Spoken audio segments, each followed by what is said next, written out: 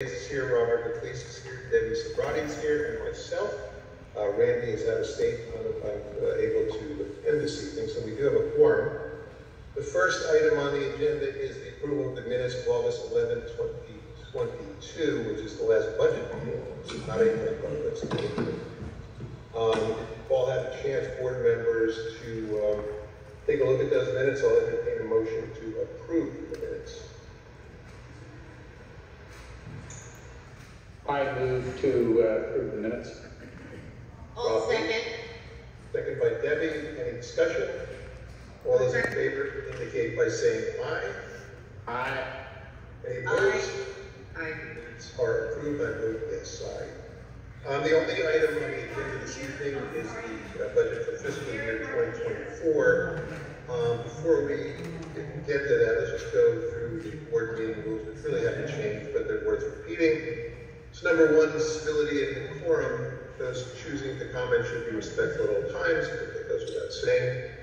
Comments should be addressed to the board and not attendance or grandstanding. Comments will be limited to 3 minutes. The comments will be limited to those items on the agenda for this meeting in the fiscal year 2024 budget. We will not be talking about the stucco and painting work. The detailed memo report was sent out to owners about a week or so ago. We do not have information beyond that. Hold on 1 second, As we John. learn information John, from that project. Can you hold on 1 second, please? I'm sorry, did you say we will not be talking about the stucco? Correct. This is the budget adoption meeting. The special assessment is not on the agenda. When is that on the agenda? You want to answer that, John? She's asking when you're going to discuss anything about a special assessment. We're going to discuss the, special assessment and the stucco painting project. When we have more information beyond that, which has been reported to the owners in the last week, we do not have that. That will rely in part on work to be done on building 18, so we get a better idea of exactly what we're looking at here. The city of St. Pete has not yet issued a permit for that work. We do expect that on or around August 18th. It could be a little later, it could be a little bit before. From there, it's about 2 weeks to schedule the work once the permit's issued, and probably 4 or 5 weeks of work by the contractors. At that point, we'll be able to impart more information, including a meeting and a more detailed discussion of the implications for funding, which would include a question of special assessment. Can I just So with that, I'm sorry, we're not, I really, that's really all we have to say on the stucco at this point. This is not the commentary. We're already getting away from the agenda. Comments will be heard at the end of the budget. Pardon me? Okay. Thank you. Is there someone off mute?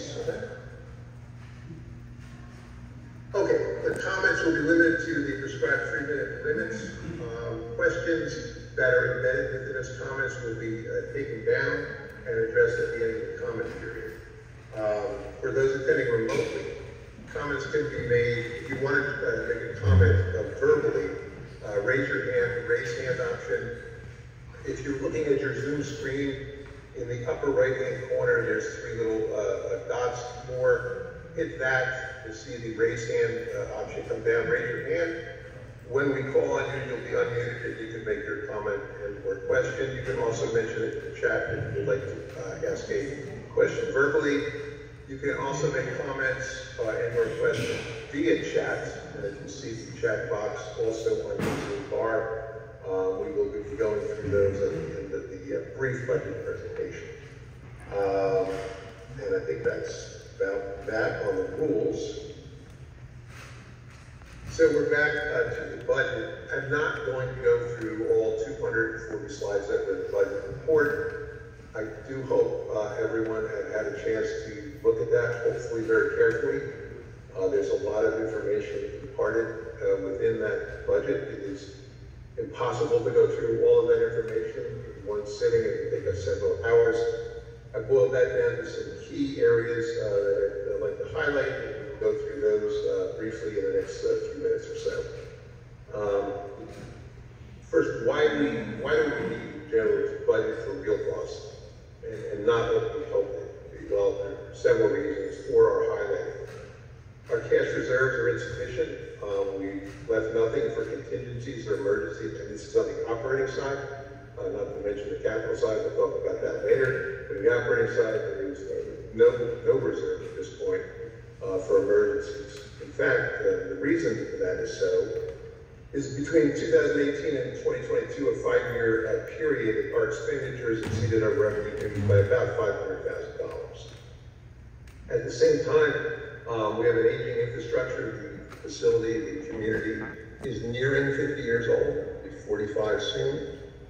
So with that aging infrastructure, maintenance and grounds expenses are projected to continue to rise. And this is the last point is perhaps editorializing, but I think it's based on the fact that past maintenance and grounds budgets have been underfunded because there had to be some way to offset what were somewhat uncontrollable costs, namely reserves, contributions, and insurance, which we'll talk about in a little bit. To give you a brief idea of where we are and how we got there on the deficit, this is the slide that's been shown before. This is updated to, I believe, the June financials. And you can see there the net over 5 years deficit of $500,000, which means cash flow is always an issue every month, struggling with cash to pay the bills. There was only 1 year where the expenditure side actually was within budget. That was 2020. Revenues came in around that budget, but the net was a deficit peaking in 2022 when we had the insurance crisis at $260,000, and for a net again of just over $500,000 deficit. What does that mean for the current year? And again, this is the June financials. I don't have the July financials posted yet. I haven't seen them yet.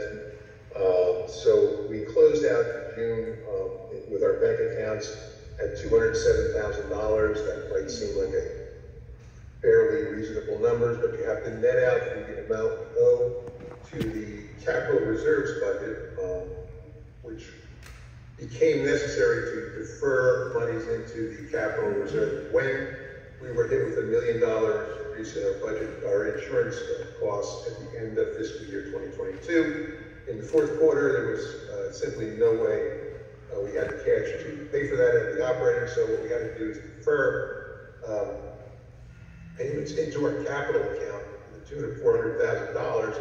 When you net that out, our cash position is actually in deficit at the end of June, so we're in a deficit of $213,000. Again, it's to make a point not to get too deep into the weeds of bookkeeping and accounting, but paying the bills and cash flow is a constant struggle here. So getting to the budget itself, overall the budget is up 5.6%. Condo assessments, which is the main concern here, which is 97% of our total revenue, are up 6%. Why the difference between 5.6 and 6? A couple of our revenue items went down slightly, and so when you balance that out, the condo assessments are up 6%.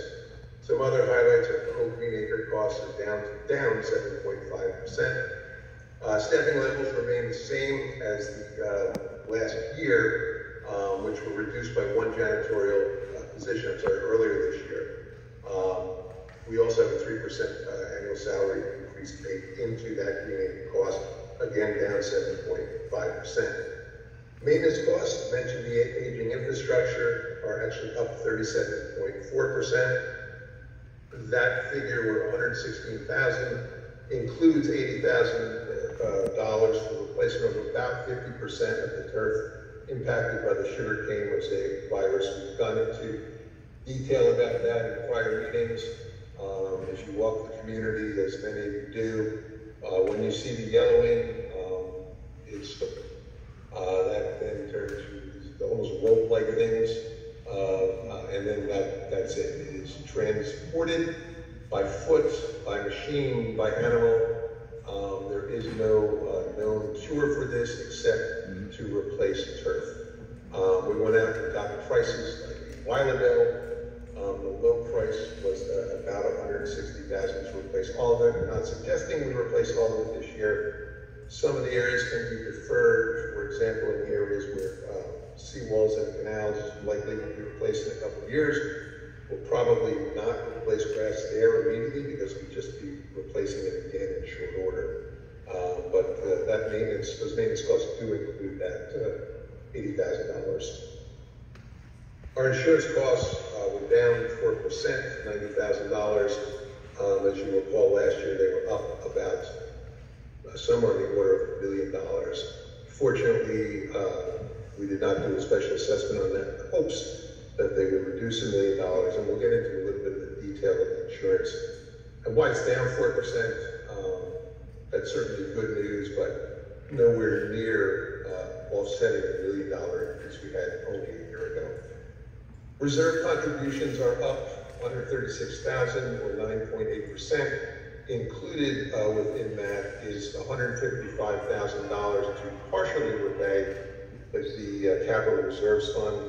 Again, I mentioned just a minute ago that we owe the reserve fund from operating $420,000 as a result of cash flow difficulties resulting from the insurance crisis of about a year ago. So what do our revenues look like? No surprise to anyone, maintenance fees, the money that we all pay to keep this place going, make up everything, 97%. The only other thing that even really registers is the revenue we take in from Waterside North for access to amenities. All the others, it's probably 10 or so others, account for only 1%. So it's all about the maintenance fees. If you come to zero, something goes up, it largely comes out there. To go into more granular detail, this is the actual budget, and you can see 6% increases in maintenance fees, carports, garages, kayaks. Leasing administrative fees are up a little more. That's based on trend. We actually been doing a little better there, so we're able to take in a little more revenue. Laundry fees based on trend are flat. Same violation fees. Legal fees based on a trend. These are very small lines that are down slightly. Actually, they're down on percentage wise quite a bit, 60%, but only 45%.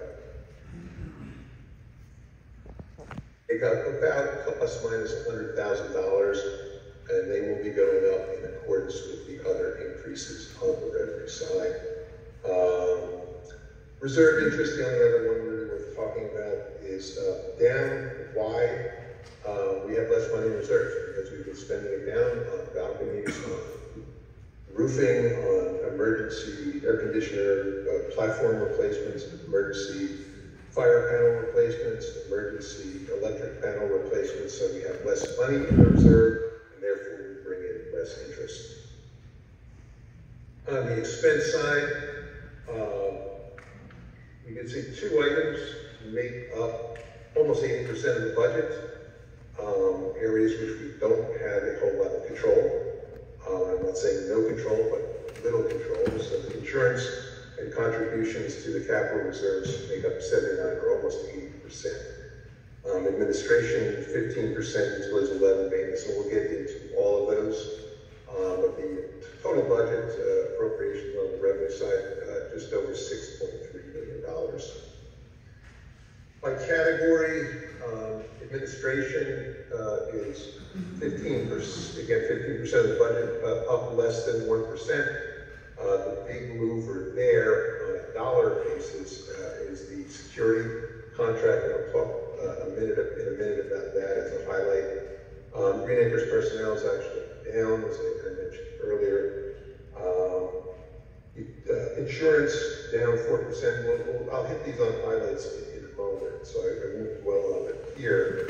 The big move there was in the all lines insurance, which includes our wind and hurricane insurance, was down slightly.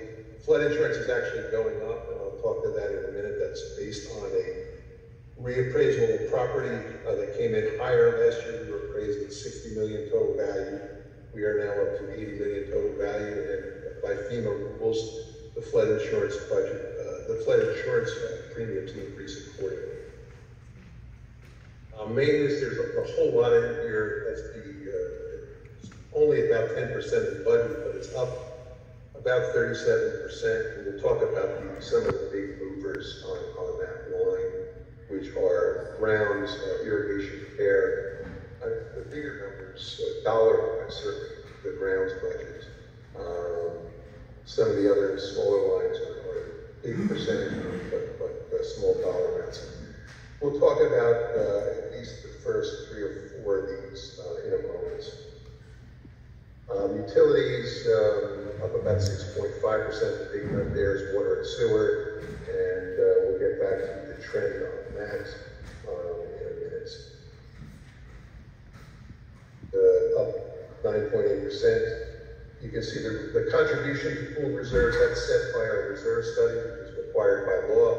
We are required to fund that amount in our reserve study. The only way to not do that is by a vote of membership to defund that or fund less than the amount of the study. I'll show you a screen that shows the contributions there over the next several years in a few moments. The repayments, again, those are the start of the repayment of the monies we owe to the reserve funds at $155,000. That means the balance will be covered on a declining basis over the next 2 years. So this is the highest that repayment will be. I believe projected to be 140 next year, 125 in fiscal year 26, which would then make the repayment full. That money is necessary. We have to balance those books. We have to repay ourselves in order to have the funds to keep doing projects over the next several years. And again, the reserve interest is down, as I mentioned earlier, because there's simply less money in the account. The clubhouse and yacht club budgets, I'm not going to go into a great deal of detail on. There is detail in the 2024 report that was distributed and posted. You certainly could have a look at that. Some of these are pass-through, in particular Green Acre personnel and security personnel.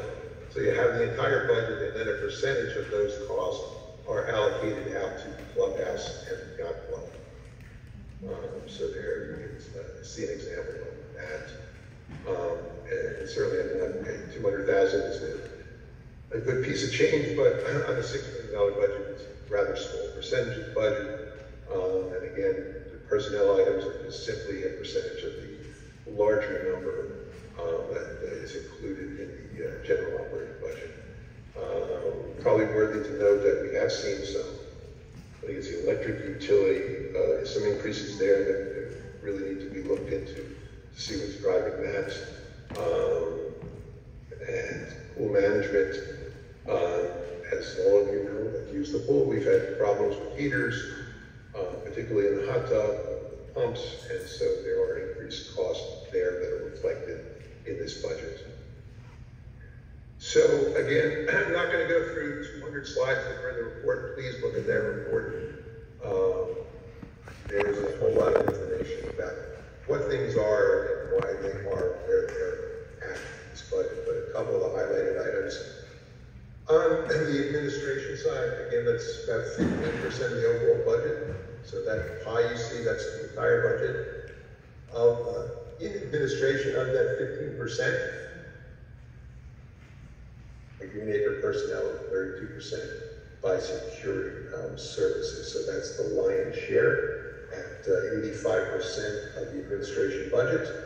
And let's talk a little bit of the highlights of that. The Green Acre personnel line is actually down 8.7%. This was made possible by eliminating a janitorial staff person in early 2023. We did bring back a private cleaning company to clean the common areas in the condo buildings and the yacht club at clubhouse or yacht club on Sundays. That is a $30,000 cost for a net savings of about a little over $21,000. So that is reflected in this budget. In the current year budget, those janitorial costs were charged off to the salary line item because there simply is no other home for them. They are properly budgeted now in the maintenance section of the budget. So they're split out in the salary for the fiscal year 24. Funds are used to cover the cost of our staff. plus health benefits, plus the 28% overhead that the Green Acres charges us based on our payroll costs. As I mentioned earlier, there's also a 3% salary increase for our staff at Green Acre that's included in this budget. Again, as I mentioned earlier, the allocation to the other budget, 4% of this overall cost is allocated to the yacht club and 3% to the clubhouse. I'm not sure where those numbers originated. That's something that's been baked in for a long time. It doesn't change the overall number. It's simply an allocation to budget line items. Just taking a little deeper dive into Green Acres. So there's all our Green Acre costs at about $578,000 for the year, down 7.5%. Lion's share of that is made up of our salaries, property manager, office staff, maintenance, and janitorial. And again, so with the reduction in staff, that's down, and general administration is flat, and management fees by contract, that's the fee charged by Green Acres, is up 3% as per their contract.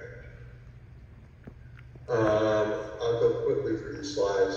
When you see this slide in the report or here, on the upper left-hand corner is an analysis of 5 years of budgeting and expenditures, what percentage of the budget line item was spent, what percentage of the budget that represented, what the mean or mean cost was over 5 years, what we proposed and what we spent, and you look at that against the mean.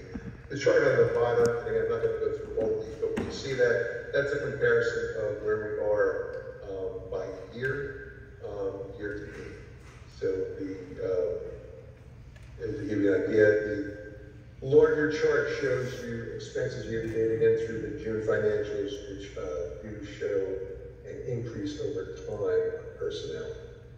To give you an idea, this year we're actually tracking through the 23rd, 26th payrolls at about $47,000 in the budget, which tracks to about $60,000 in the budget for the year, but you have to add the $30,000 for the janitorial privatized service. So we're tracking at about a little under $30,000 under budget for the end of this fiscal year. Security, so there's a big jump here, and when I was doing this budget, really had to scratch a little bit at this one, but why the big jump there? Well, in 2023, this line item was budgeted at about $253,000. Why? We had a proposal on the table for reduced hours that we had talked to through the security committee, through the property manager. We thought it was a solid proposal. We budgeted at that $253,000, but there was a rather strong reaction from the community that the community didn't want to see hours reduced. So we didn't go to that those lower hours. So the actual contract cost back to the original hours for security was about $370,000. Fiscal 2024 budget is actually at the spending level of 2023. So the contract cost for association security services at 80%, the balance being charged to the yacht club and the clubhouse. Again, why those percentages? Historically, those are the percentages that have been used. So that there's no change in the level of service. This was simply a catching up to an underfunding that was structurally built in to the fiscal 2023 budget based on a proposal we had at the time, which never came to fruition. So we are back to where we would have been. Again, those are just the trends, and you can see the jump moving off to 23 for year to date through the June financials. That just ties the year two of our security contract with Benign, and you can see that amount. When you prorate that to the fiscal year, and come in at the amount budgeted. Insurance. So insurance, 35% of budget. Good news is that's down. Last year insurance was 38% of budget, but nevertheless, the single largest cost center in the Waterside South budget, I suspect it's probably the single largest cost center in most condo homeowner associations in Florida these days. Of that insurance budget, 59% goes to 60% is made up of various whole lines coverage, which includes our hurricane and wind coverage. The balances are flood insurance through FEMA. What are those other policies I talked about? You can simplistic here: workers' comp, crime, general liability, umbrella coverage, and all of that. Legal defense, active shooter, cyber, yacht club property, equipment breakdown, wind damage, and other property damages. These are very small policies, except for wind damage.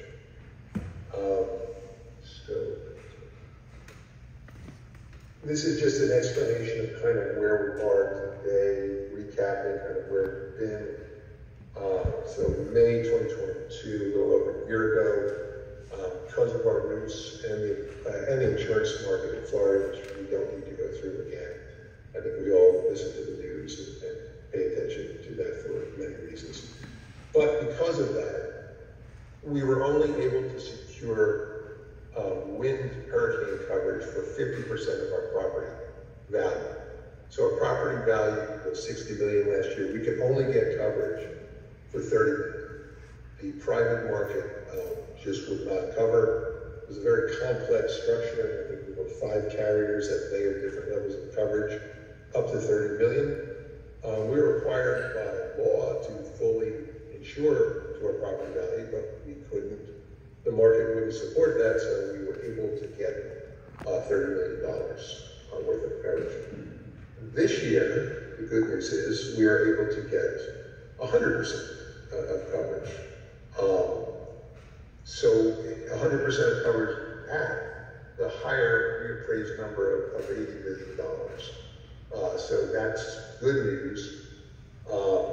With the installation of the new roofs, the additional hurricane protection, the hurricane straps that we put in as part of the hurricane coverage, and other smaller measures taken by the association, not related to wind, but we've done some safety work on sidewalks that we may have seen.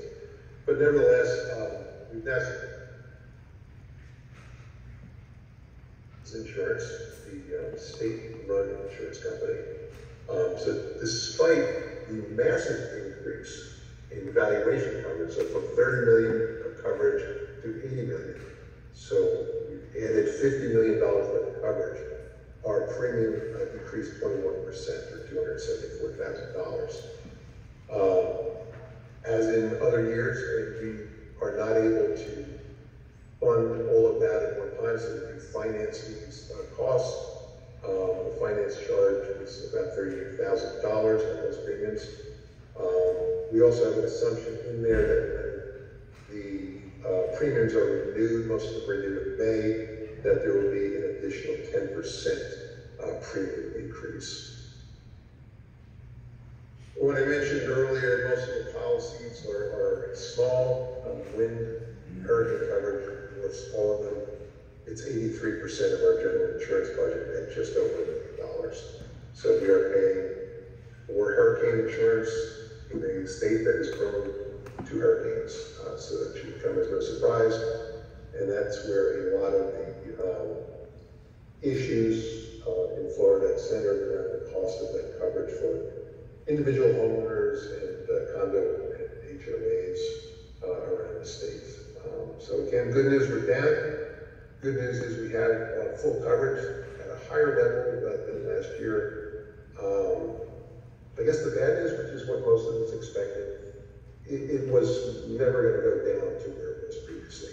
The market was not going to respond in that way. Our professionals were telling that. I think intuitively most of us knew that. And in fact, we did go down a little, but not nearly in the amount that was spiked just over a year ago.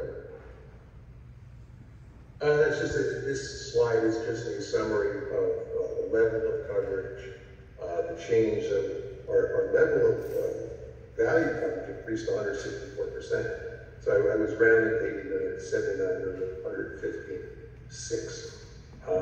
Premium down 21% despite 164% increase in valuation coverage, so down 274. And the last few columns, premium per $100 in exposure, you can actually see it's about half of what it was last year, down 44%. So that's all good news. But if you focus on the chart on your right, I mean, I think this is a fairly typical trend line in Florida. 2022 starts to take off, 2023 through the wrong roof. Fortunately, if I add the trend line here, we would veer to the right of that trend line and come down some in 2024, but still well above where we were just 2 years ago. So major increases. Some of it was unique to us last year, but a lot of it had to do with the state we live in and the conditions in which we live in. Flood insurance, our budget's up 15%. Again, I mentioned earlier, cost of coverage. The increase is based on the increased valuation. FEMA requires us to report those increases, and so the premiums go up accordingly because we have more coverage through FEMA. In the budget, we also anticipate another rise when this renews. In just a couple of months, we assumed another 10% on top of that. Just another breakdown, another way of looking at the flood insurance premium for this year.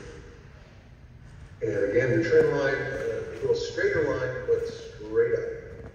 And again, I suspect that trend line here in the upper left-hand corner is very similar to what you'd see certainly in flood-prone areas, flood zones, and most of Florida resides in flood zones. Not all. There are some higher level areas defined relative by Florida terms, but for those of us that live in flood zone or flood prone areas, I think that trend line probably see around the state. So the maintenance budget makes up 10% of the overall budget, but we've had some changes here. About half of that budget goes to grounds, and I'll explain that in a minute. The rest are made up of a whole lot of smaller line items. The grounds budget. So the change from last year is up 4.8%. What does this cover? It covers our general landscaping work, which is done by contract. The cost for that contract is just over $17,000 a month. In this current year, for those of you that have been following some of the budget tracking, we are over budget, almost entirely due to cleanup costs incurred in October of 2022, which is part of this fiscal year, as a result of Hurricane Ian cleanup. This year's contract for landscaping includes a 3% increase, which is contractual, and it's built into our contract. And we did include a 5% contingency, which we did not have last year. In all of these budgets, where we could, budgets that have the potential for moving, have the potential for addressing emergencies, we try to add at least small contingencies, realizing that something almost always comes up. Again, in this budget, we included $80,000 for the replacement of about 50% of the turf impacted by the sugarcane virus. Just the trend line on our grounds expense, which have gone up. There's the, I mentioned earlier, the chart on this year's cost at October. So the straight line is just taking the line item and dividing it by 12, which is for tracking purposes what we do on every single line item. You can see we're right out the budget, which makes sense because of the contractual costs. Except in October, which was all the hurricane cleanup. Other than that, we're tracking pretty close to target for 2023. Plants and shrubs, also part of our maintenance budget, up 6,000. This is funds to cover normal plant replacement and mulching, which has, I'll get to it in a minute, but some of that has not been done recently, we know that. In fiscal year 22 and 23, actual expenses were less than budget. When you're looking at costs increasing in other line items, there's got to be a give, given our cash flow, and oftentimes give was here. So we did not spend money because we had to allocate it out to other cost centers that were running ahead of us. And so, the mulching clearly, needs to improve. The plantings, certainly, a lot of areas need to improve.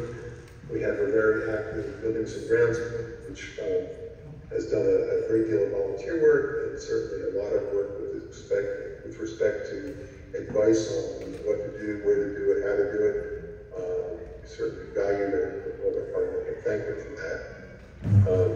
This budget also includes 6,000 for the replacement of plants at Building 16, which were almost entirely lost as a result of the termite taking in 2023. The plan there was to not do those plantings until such time as the buildings were painted. That is still the plan. It is likely, the original painting plan was to do the buildings along the end of Key Drive on both sides of Key Drive.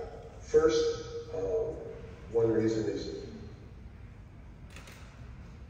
Coquina Key Drive, frankly, has been was last of the building balcony project and the painting project, and so I think it's, if nothing else, sort of fair that Coquina Key buildings move up the priority list when it comes to painting the sky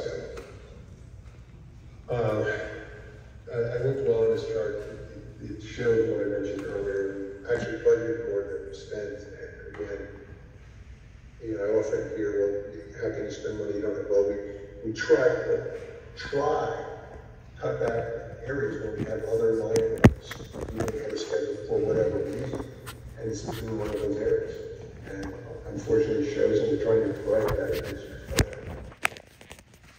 Tree trimming is up 5,000. This is our annual budget to trim hardwood trees, annual trimming of hardwood trees and semi-annual trimming of palms. If you look at the trend line here, our costs exceeded 40,000 in each of the last 3 budget cycles. So this budget covers our base contract cost of $26,000 for palm trimming and about $14,000 for hardwood trimming, and includes another $5,000 for contingencies. We had to remove a couple of trees last year. There were no contingency money, so again, that's an area that we bump into, the budget I mentioned earlier, planting. We run over here, we've got to find it somewhere else. Particularly when you have no reserves, when you're dealing with cash flow issues, it becomes zero-sum in many ways. We'll dwell on these trend lines. These are all in the budget. Please have a look at those at convenience. I mentioned aging infrastructure. This is a good example. It's a small line item, but it is one that has run over for several years. And so we budgeted only $5,000 last year. And I'll show you the mail. It's actually on this slide. We'll exceed that budget this year by $27,000 or 640%. We are seeing a lot of heads breaking. We've had lines break.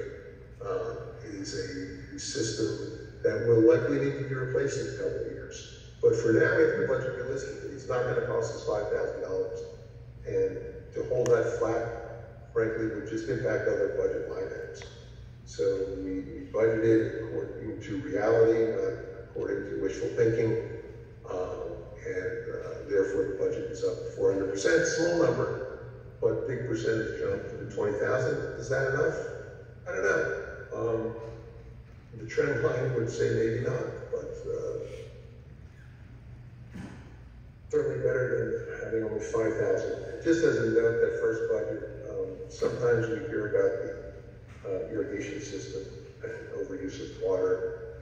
And I'm not defending overuse of water for any reason, but it's not potable water we're using. It's reclaimed water from the city of St. Petersburg process wastewater plant water effluent. If the water wasn't used here, it would likely be discharged to surface water at the plant. So certainly no one likes to see sprinklers on in the rain, but rest assured that if they weren't on, that water would be likely just a part of a very much larger discharge from the city sewer system. There's our irrigation trend line. I'm not sure what happened in 2021, why it was such a good year, but it's been straight up from there. That's an aging system. Irrigation systems, the guy who had a parks department in my life, are notorious for breakdowns. It's not just here, it just gets worse as systems age. A few more of these highlights, building repair and maintenance, again, aging systems. It's funds for routine repair and maintenance of exterior buildings and common areas. Over the last 5 years, it's been overexpended by more than $5,000 each year. So the budget, again, is meant to budget realistically and not based on what we hope will happen, but that we expect to happen based on historic trend. And there's an idea of the trend line there. Over 5 years, we have averaged $26,000 in expenses. So we are bumping that up to $10,000 because it includes some contingencies for unexpected events. Utilities, 11% of the budget. Vast majority of that is our water and sewer bills. Vast majority of that is the sewer bill. What are these funds used for? Water, sewer, stormwater, reclaimed water, fire service. You can see in particular, I'll highlight the sewer bills have gone up 8% on average for the past 2 years. Stormwater, which is an $80,000 cost we pay to be connected or to be part of the stormwater system in St. Petersburg. That is by their rules, certainly not ours. Those costs have gone up dramatically, 16%. Average annual rate for the past 3 years, 16% of the cost center, that is. So double-digit increases on a big number is a big number. So what does our St. Pete utility bill look like? Sewer is 37%. It's the big number. This was for June, $15,000 in June for sewer. Potable water was $8,000, a little more than half of the sewer bill. The stormwater was equal to the potable water at $8,500. So, these costs are continuing to go up. They will continue to go up. There's no relief in sight, with the exception of the reclaimed water, which we've been paying. That's the processed water, again, I mentioned, from the city of St. Pete sanitary sewer system. They have been at $500 and change for several years now. Why? The city wants to get rid of that water. And so they want to create an incentive for people to stay connected to their reclaimed water system. The rest of that have gone up. Solid waste accounts for about 5% of that. We'll talk a little bit more about solid waste in 1 minute. They're back up on all these projections. You can review those at your leisure. What have we expended on water and sewer? We're up around $500,000 a year for water and sewer. So there's a significant cost center in this budget.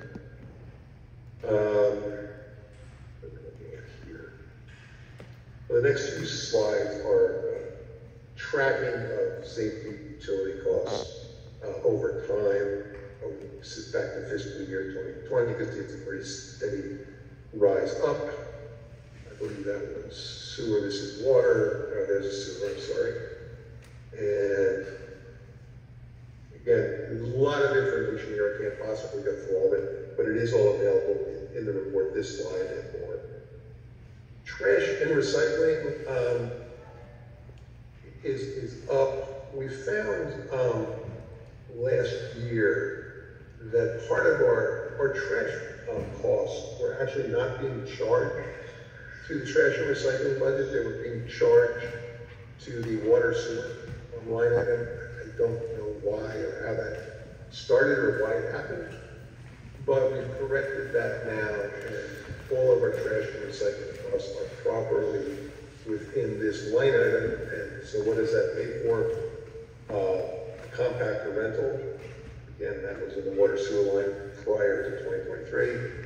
Trash hauling, it's the garbage truck to pick up the compactor to take it to the landfill. The tip fee at the landfill, and then our contracted recycling costs. That big spike there in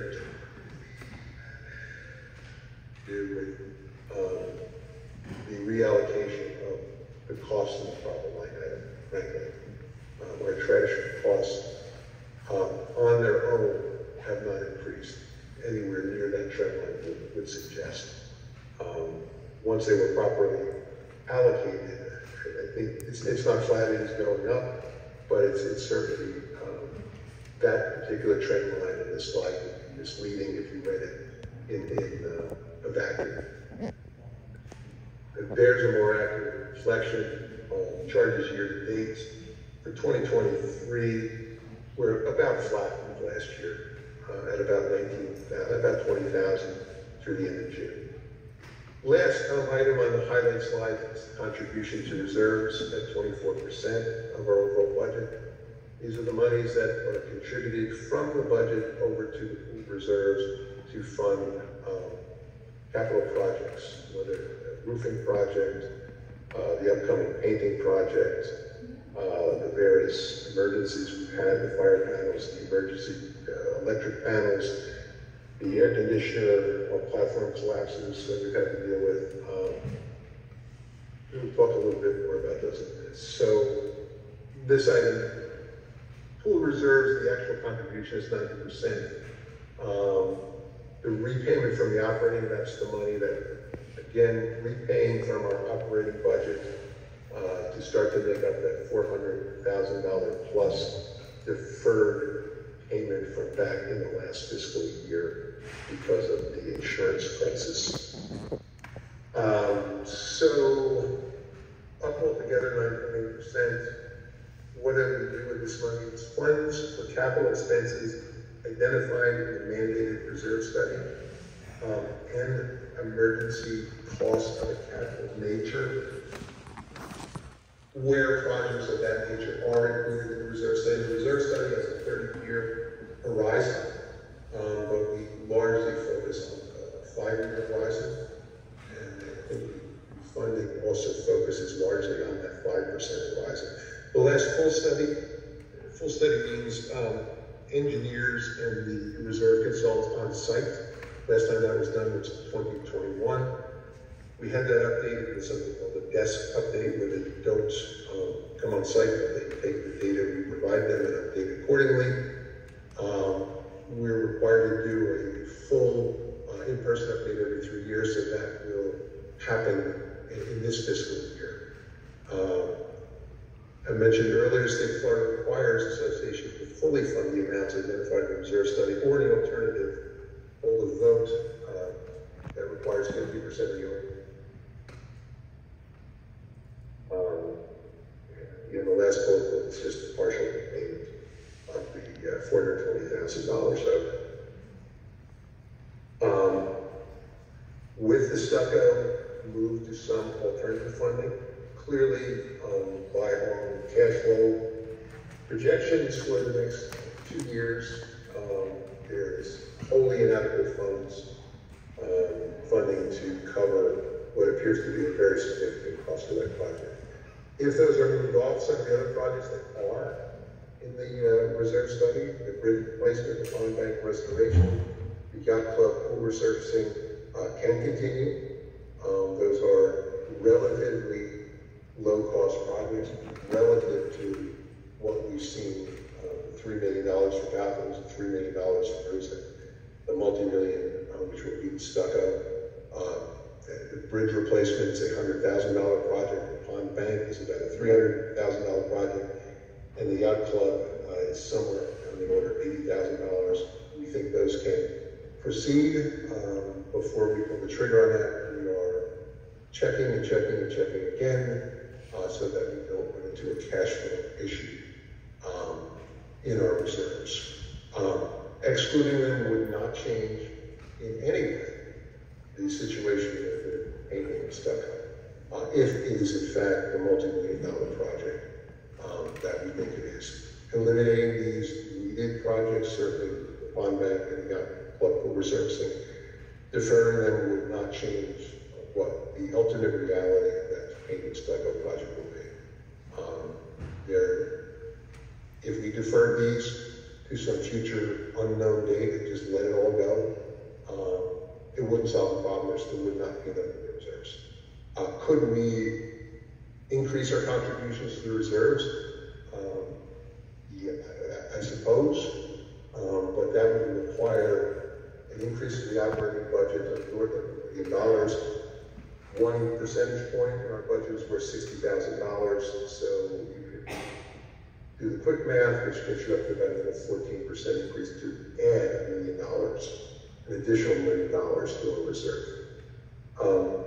Road resurfacing, which by our reserve study should have been started, the reserve study called for to be done over 3 years. We were hoping to do it over a 1-year period. 3 years dividing up the community and doing a third at a time didn't seem to make a lot of sense to a lot of us. But we may be faced with that now. This will move the needle at a cost of between $1 million and $2 million. Why such a large range? The reserve study has this around that range for something that's called a mill and fill, so milling off the curb surface and resurfacing with base course and top coat. We're going to need to move that. This does need to be done. Those cracking that you see everywhere, there is, they can come from a number of different places, something called reflective cracking, which is a problem in our base. Could be that. It could be simple water intrusion.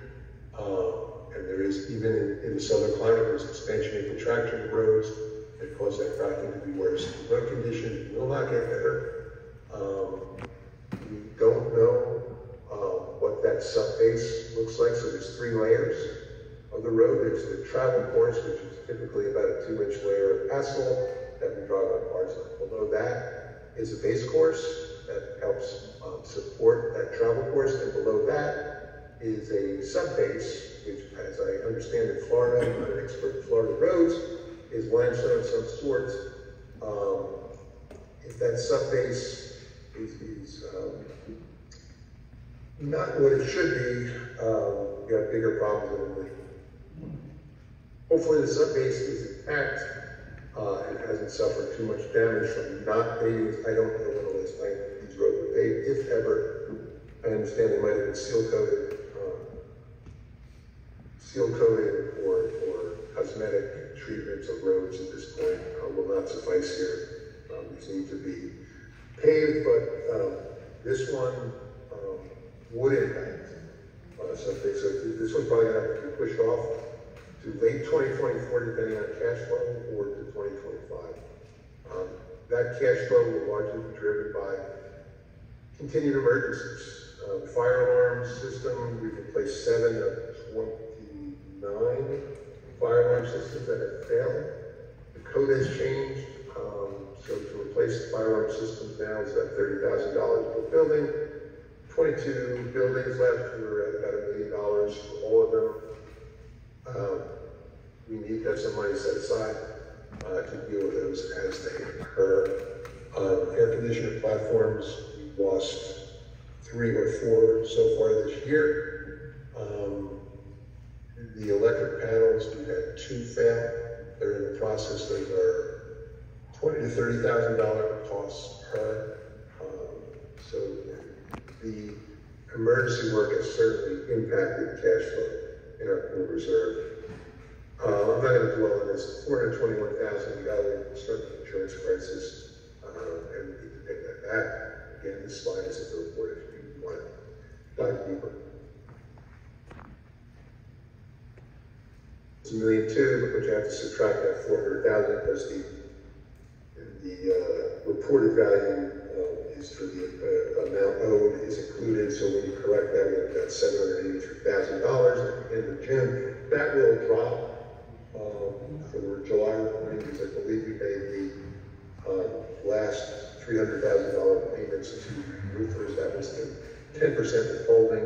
That contract cleared, and we had to pay them 10% the other, so that will drop for the July statement. Cash flows, I'm not going to dwell on what we did. There's the cash flow for the balance of the year, which shows us corrected for the amount owed, coming out of the year at about $800,000. If we do some of the projects I mentioned earlier, pond, bridge, various sidewalks, the transformers, additional fire apparatus, we come out of the end of fiscal 2024 after having paid back $155,000 at about $1 million. There's a couple of paint project numbers in there. Those are in there. We do have to pay for the work that is proceeding under 18. We are going to move on painting the garages, 5 buildings that were identified as not having any structural problems. So the cash for that will need to come from the reserves until we settle the issue of the total price tag for the balance of the residential structures and how to fund that. Expanding out to 2025, once you start getting years, you start to make assumptions, but we could come out with about 600,000 correcting for the amount still at the end of 2025. That's what the reserve study said we should be doing, and I won't go on that. There are things that we're not going to get to, some of the yacht club, kitchen equipment, pool furniture, not likely, some of these smaller things that are in here. When we do the updated reserve study, these will be pushed out. You can see at the top of that slide, the asphalt paving, building and paving was supposed to have started this year and continue for 3 years. They price tagged it at about $1.2 million. That is supported by a preliminary estimate we got from a contractor a couple of months ago. So that for straight mill and fill with no sub-base base problems, it's probably a valid number. And I'm almost through the budget highlight slide. So by our reserve study, this is what we're from the operating, and you can see that currently it projects flat for the next 3 fiscal years, 24, 25, 26, and then a bump up of 4%, 3%, 3%. So incremental changes over time. That's what's in the plan now. Certainly when it updates, conditions change, this could change. We'll know more when the study is updated in this fiscal year. So that's the highlights. I'm sorry it took as much time as I did, but again, there's a whole lot more information available in the report that's been distributed and is online. So what I'm going to do here before we go to comments from owners is just see if the board members have any comments or anything they'd like to say regarding the budget or the process moving forward. So I'll open it up to Cindy Robinette. All yours.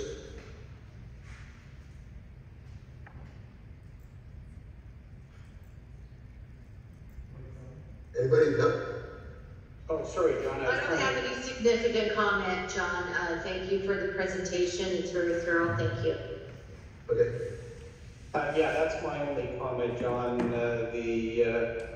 Again, just to acknowledge the very hard work and diligence that you put in this presentation and the other few hundred pages that were in the previous one mailed to the owners. I have no questions. Thank you. Okay, Rob. Deb, anything? I would say ditto the same thing. Thank you for, all the communications with us and with the membership. Okay, so, and thanks, guys. Thanks for all that. So what we'll do from here, Rhonda and staff, what we'll do is those who are on Zoom that have raised hands and want to make a comment verbally, perhaps you could call on them and unmute them. When you're unmuted and called on, could you just, because I won't have all the names and screens on screen. So if you could just give us your name and then to your comment, if there's a question embedded in that, we'll write it down and get to it at the back.